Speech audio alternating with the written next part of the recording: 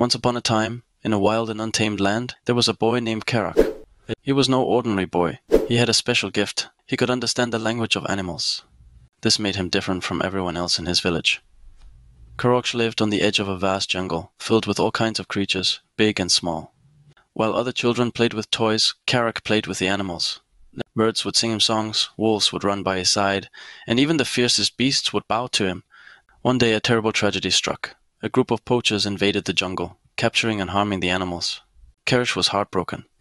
He couldn't let his friends suffer. With a determined heart, he decided to fight back. He ventured deep into the jungle to seek the wisdom of the oldest and wisest animals.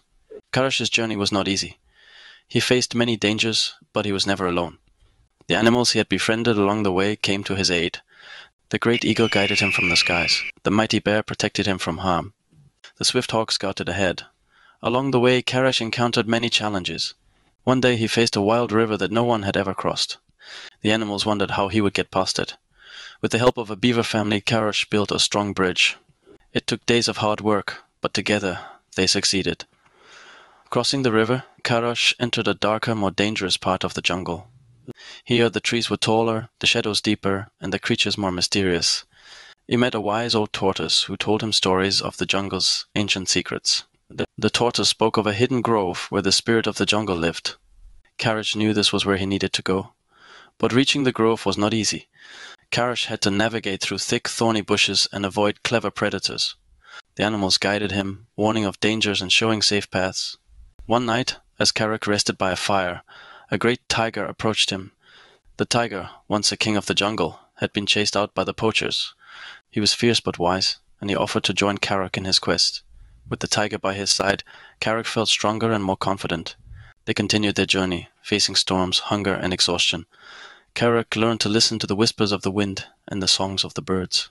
He discovered that the jungle itself was alive and communicated with those who could hear.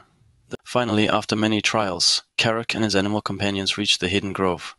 The air was thick with magic, and the grove glowed with a mysterious light. In the center stood the ancient spirit of the jungle, a massive, majestic beast. The spirit's eyes were deep and knowing, seeing into the very soul of Karroch. The spirit saw the purity of Karroch's heart and gave him great power. He became the Beastmaster, a guardian of the jungle, with the strength to command and protect the animals.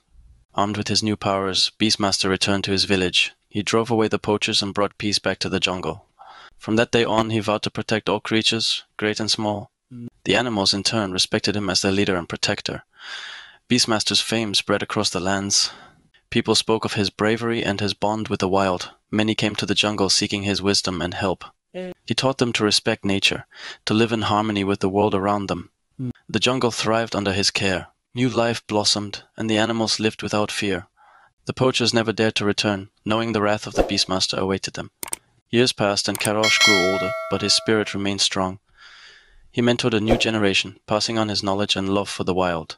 The legend of the Beastmaster lived on, inspiring countless tales and songs. And so, Karroch the Beastmaster roams the wilds, a hero to all who cherish the natural world. His legend spread far and wide, inspiring others to respect and protect the wilderness.